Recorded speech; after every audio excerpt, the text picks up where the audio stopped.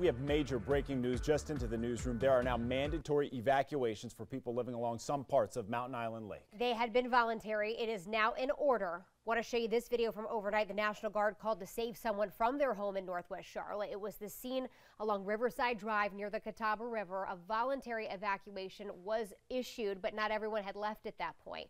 We're told a person woke up to about 3 feet of water in their home. Then the National Guard vehicle got stuck on that scene.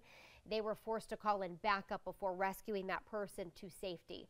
Again, that is now a mandatory order. This is in the area of Riverside Drive, Lake Drive, River Haven Drive, parts of Beagle Club Road, Hart Road. This is all near Mountain Island Lake. This coming from Charlotte. As you see there, Mecklenburg Emergency Management.